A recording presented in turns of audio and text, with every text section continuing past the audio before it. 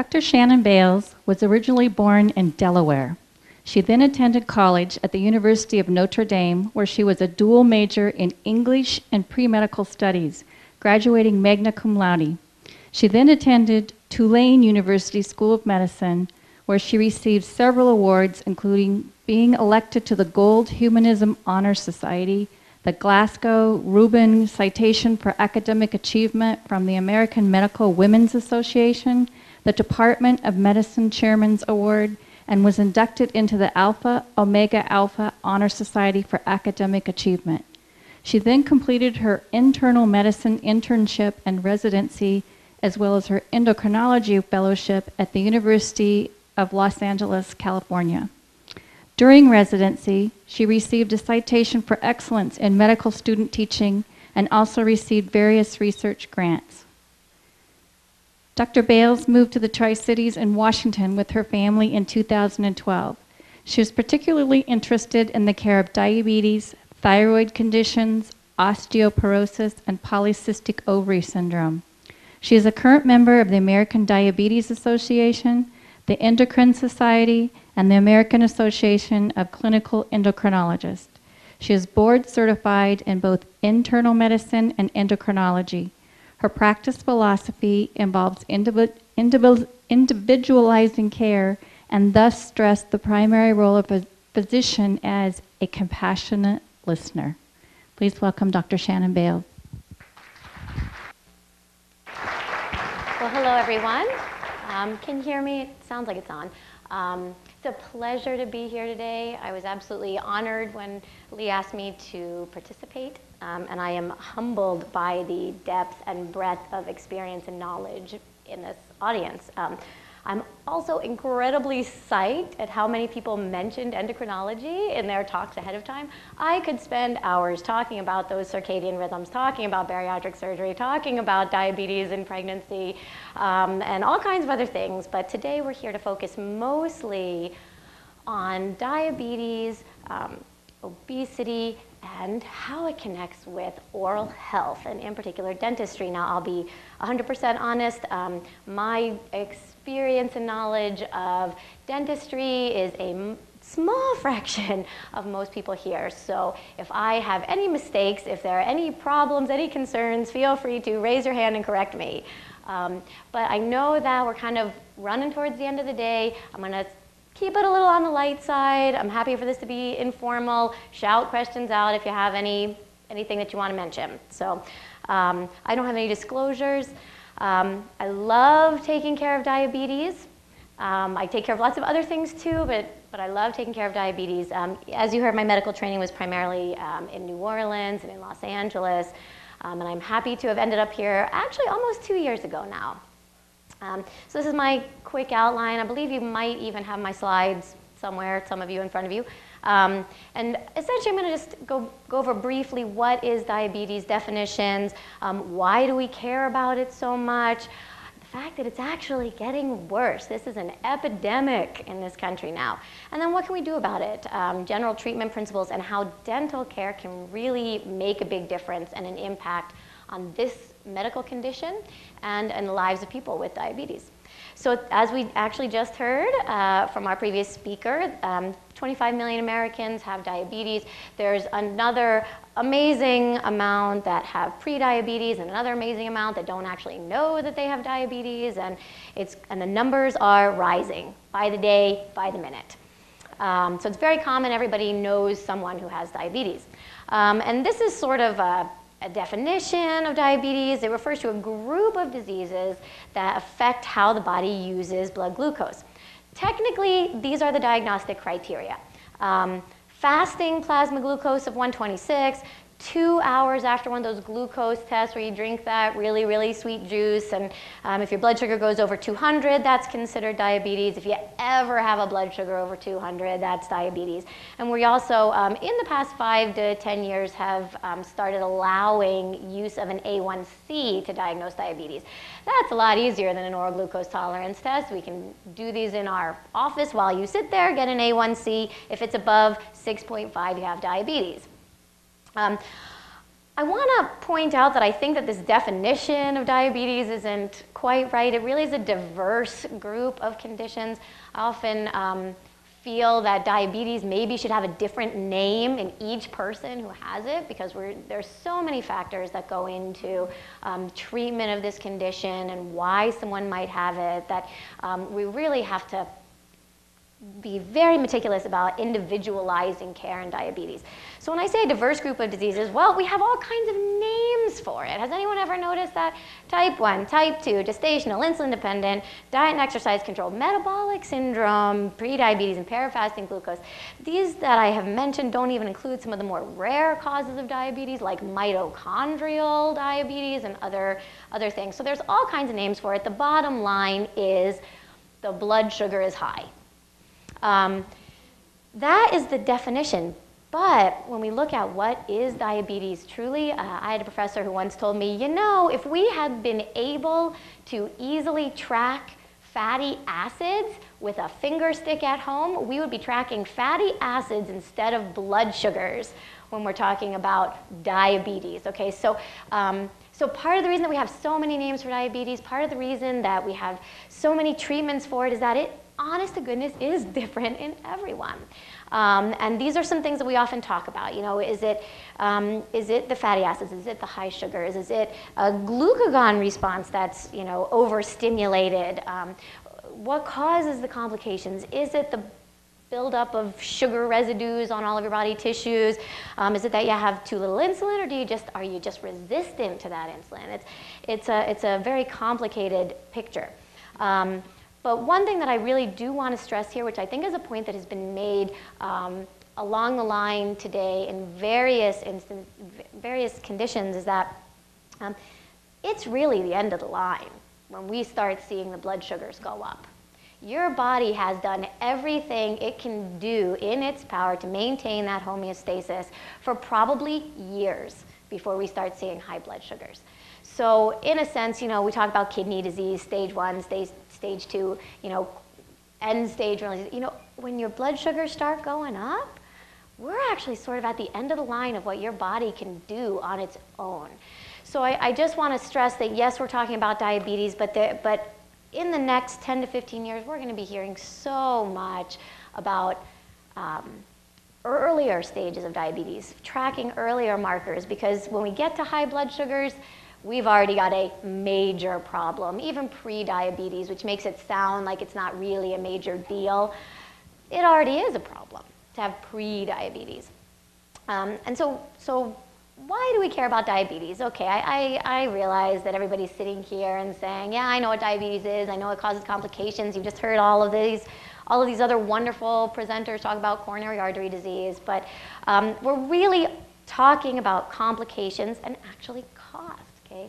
We're going to go over some numbers a little bit here, but it won't surprise you to learn that care of diabetes and diabetes-related conditions are one of the number one, or one of the highest reasons why we actually use medical dollars in this country. Dr. Wine just talked about the microvascular complications from diabetes. They tend to travel together: neuropathy, nephropathy, retinopathy, gastroparesis, erectile dysfunction. A lot of these things are from microvascular complications. Then we've got these macrovascular complications: coronary artery disease, strokes. Really, it's all funneling down into a common pathway that we heard a lot about already today. A lot of my slides are coming from the International Diabetes Foundation, the American Diabetes Association, the CDC. That's because, you can find something similar to this, a slide like this. You just Google and there it is. But this just gives you an idea of, this is a condition that affects the entire body. Head to toe, start to finish, front to back, inside and out. Diabetes affects every part of the body. And I think you saw something like this earlier today when we're talking about macrovascular disease. We've got heart attacks in people with and without diabetes.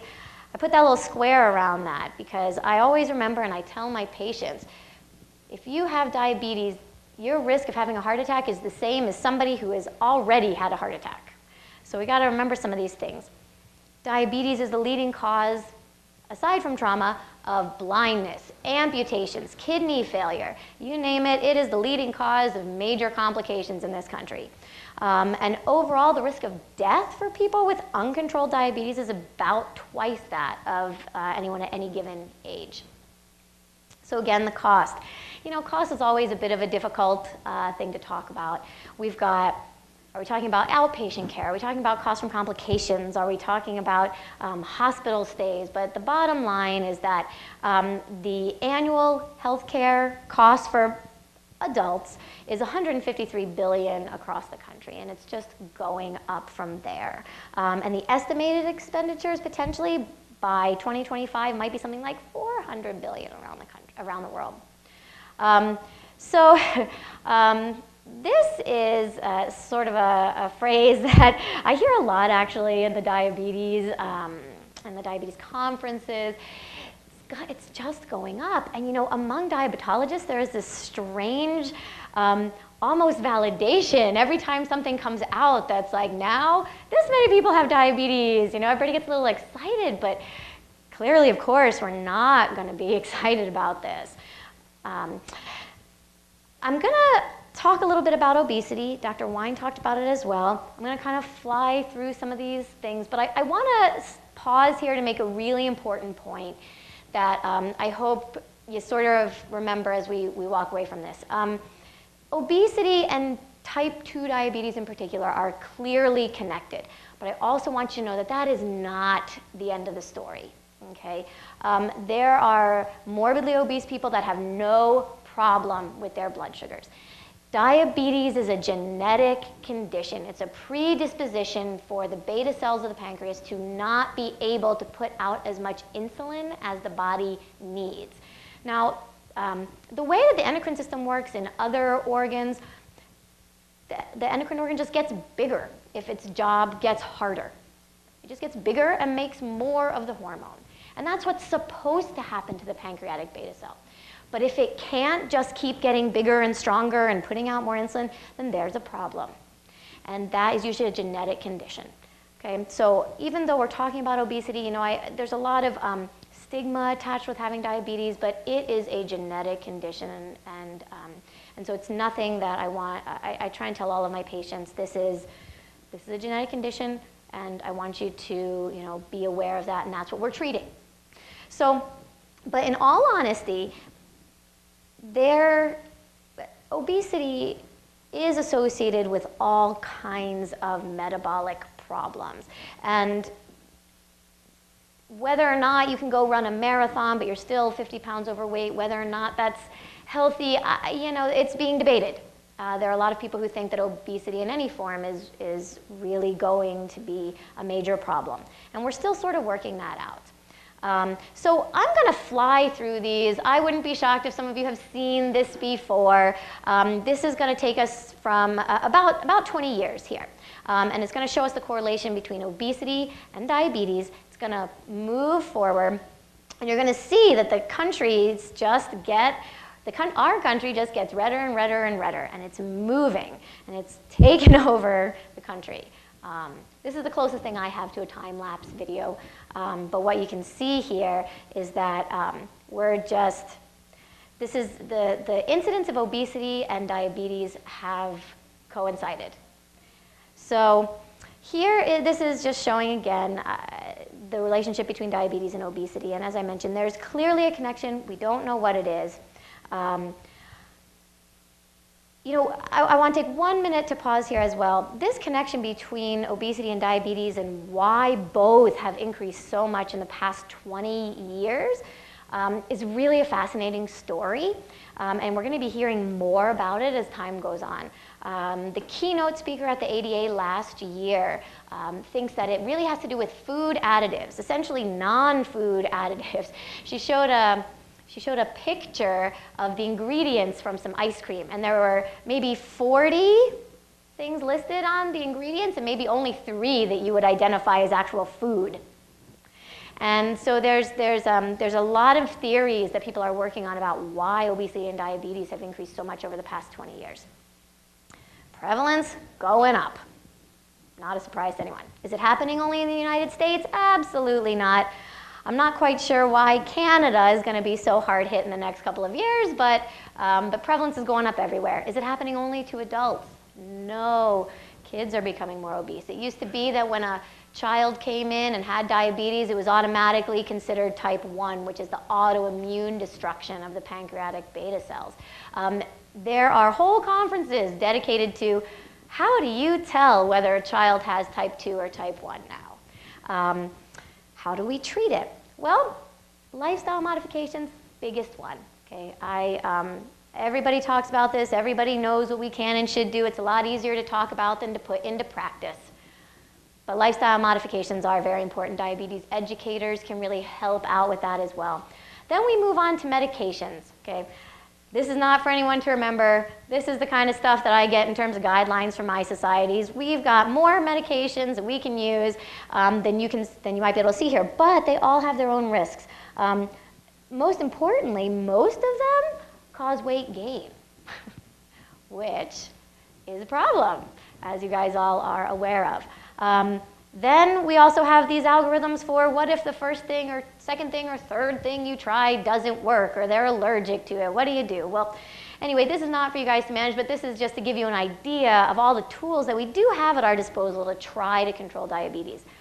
Then we've got the comorbid conditions that we want to try and help address: hypertension, hyperlipidemia, obesity, renal disease, cardiovascular disease, and this is where we get our other subspecialists involved. Yet again, driving up the cost of taking care of someone that has diabetes. We've also got screening tests we recommend for everyone. Go to the eye doctor, go to the foot doctor, get a stress test. And these are all considered important parts of diabetes care. It essentially comes down to what are these modifiable risk factors. This we've heard regarding numerous things regarding periodontal disease and diabetes and cardiovascular disease. We've heard that over and over today. And these red ones here are kind of considered modifiable risk factors. Can't change your age or gender, but you might be able to affect some of these other things. What should be here? Periodontal disease. What else should be here? We just heard from Dr. Wind, sleep apnea. Okay? All these things should really be there. So what can we do about treating diabetes? We can get a dental exam. I tell my patients over and over and over, I want you to test your blood sugars. I want you to eat right. I want you to exercise. I want you to come back every 3 months. I want you to get blood work as often as, you know, I say and your other doctor says, and then you got to go to a diabetes educator and get your eyes checked. And I say, but you know what, of all the things that I'm asking you to do today, the easiest for you to do is go get your teeth checked. Go get your gums checked. That is the easiest thing that you can do that I am asking you for today. And I actually tell them that way. So here's the general idea. People with diabetes are more likely to get periodontal disease, especially if their diabetes is poorly controlled. Periodontal disease is going to make their diabetes harder to control. And people with diabetes and periodontal disease are more likely to have cardiovascular events. Now, again, it's sort of in the interest of time, but also because you've heard this from much more articulate speakers today than myself. There are all kinds of studies that are coming out much every day, new information. The link is becoming more clear. And so here, this is an example of your diabetes is going to be harder to control if you have periodontal disease, and you're more likely to have severe periodontal disease if your blood sugars are uncontrolled. This is showing us very similar things about complications from diabetes and the interaction. There's clearly a link. And what I'd like to do is kind of run past these because you guys have heard all this in terms of mortality and atherosclerosis and all kinds of other things today. But here's the key. It goes both directions. Guess what? You can actually prevent someone from developing diabetes by taking care of their teeth. And we can help their diabetes be better controlled by taking care of their periodontal disease. If they take care of their diabetes, they're also less likely to get periodontal disease. It works both directions, okay? This is a fascinating study. What they actually did here is they actually took people with normal blood sugars, looked at their teeth, and then 10 years later, looked to see who developed blood sugar problems. And actually, people who had deep pockets with normal blood sugars at the time were more likely to develop diabetes in 10 years. What's the link? Infection, inflammation. You guys have heard all of this. Now, these are some pictures that Dr. Osler actually provided to me that I was astounded by. And he's done all of the mathematics behind this, but this is sort of a model of periodontal disease, gum inflammation. If you try to calculate the surface area of infection in periodontal disease, how big is that wound? It actually works out to be maybe the size of the palm of your hand. If this was an ulcer on someone's foot, we would be talking amputation. Can't really do that with the mouth. So, periodontal treatment is the closest thing that we can get to wound care for diabetes. And again, if you have questions about how this was done, Dr. Osler was the one who put this together, but I was astounded when I saw this. So we're back to, why do we care? If your patients don't care about treating their periodontitis or their diabetes because it will help them live longer, healthier, happier lives, sometimes talking to them about the cost can motivate them. In 2012, there was a fairly recent study that came out of University of Pennsylvania, and $1,500 per year for patients who actually have periodontal disease that gets treated. So they're saving maybe up to $1,500 per year if they actually just go get their teeth cleaned. But guess what, guys? We need everybody's help in this room, because I only see people after they've already been diagnosed with diabetes. They come to me saying, I have diabetes, what do I do about it? But we need your help to help people know themselves that they have diabetes if they don't go to their doctor or if their doctor doesn't check. There are ways that as hygienists and dentists and periodontists that you can know if somebody has diabetes, probably even without any blood work. So let's just talk about that for a second. First of all, people with diabetes don't even know about periodontal disease being an issue for them. They know that, yeah, okay, it'll affect my feet. Yeah, okay, it'll affect my vision. Yeah, okay, it'll affect my kidneys. I know. My doctor told me I was going to get kidney disease when I first got diagnosed with this. But only a third of them know about the periodontal disease. And guess what? The people who know are told by their dentists. They're not even told by their endocrinologists or their primary care physicians or whoever else is taking care of them. They're told by their dentists. So there's a piece of information missing here in the general population that we all have to do a better job getting the word out. Now, how do we recognize diabetes and prediabetes? The idea is that if you see a quarter or so of the pockets as being deep, or 4 missing teeth, you have a really high chance of having diabetes. So if you just sort of keep that in mind, and as you're talking to your patients, a casual, hey, has anyone ever asked you if you have diabetes, or have you ever asked your doctor if you have diabetes, will really, really set them on the right path. You pretty much know that they have a problem with their blood sugars if you have a quarter of the pockets being deep or 4 more missing teeth. A couple of other things, tooth decay, oral infections, change in taste, other kind of ulcerative things. It's amazing the dental problems that are associated with diabetes. So this is just putting some of the stuff that we already talked about a different way. You know, diabetes, absolutely, it's kind of another summary slide. Diabetes is a risk factor for gum disease, and poor blood sugar control leads to gum disease. But then then it goes both ways. You take care of the diabetes, you're not as likely to get periodontal disease. You take care of the periodontal disease, you're likely to either get rid of diabetes or never get it, or at least improve treatment. So watching this is really an essential part of diabetes care. There are a couple of other things that I just want to mention, okay? When we're talking about dental care and diabetes, and we've heard a lot about this already from Dr. Neighbor before, patients with diabetes are at high risk for not healing wounds, whether that's in the mouth or on the foot. And so things like antibiotics and maybe more frequent return visits to check on how things are going after dental surgery or periodontal disease is really should be something that you consider doing in any patient that has diabetes.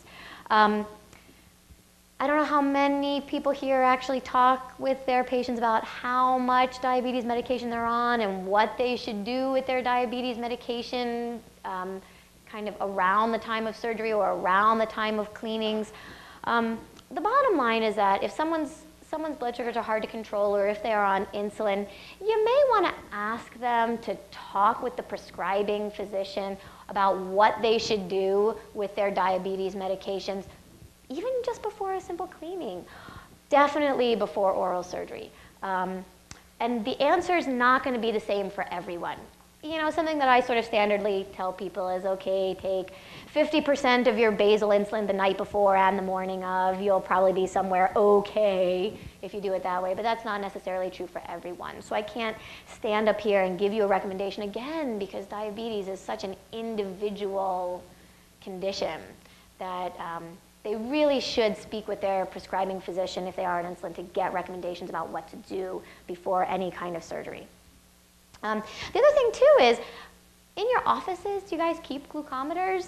Or do you keep juice for people who might be having a low blood sugar or any of these? That's great. If you don't, just get some of that stuff. Those glucose tabs will last you for 10 years, you know, but at least you have something to give someone if they're having a low blood sugar.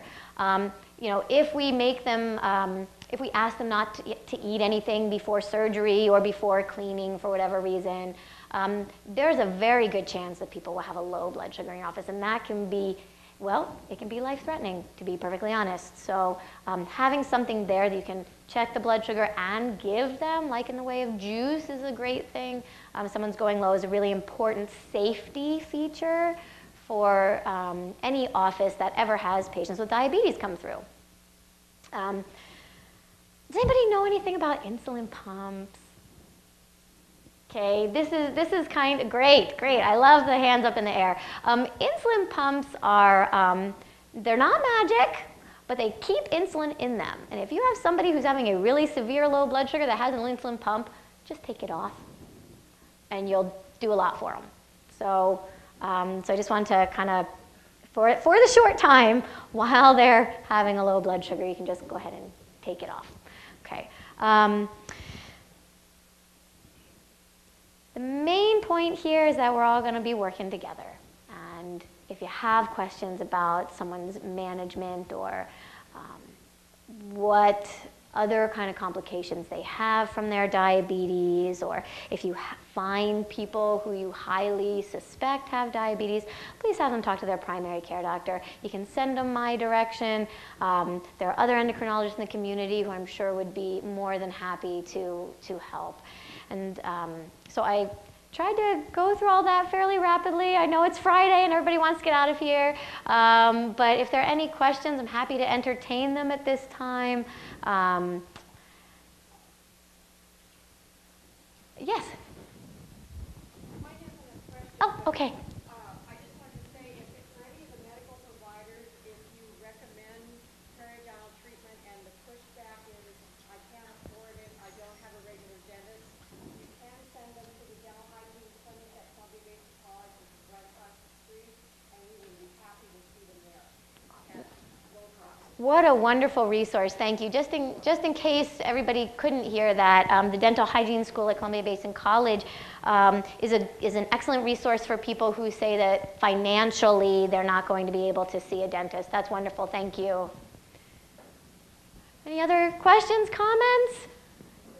Okay. Well, thanks, folks.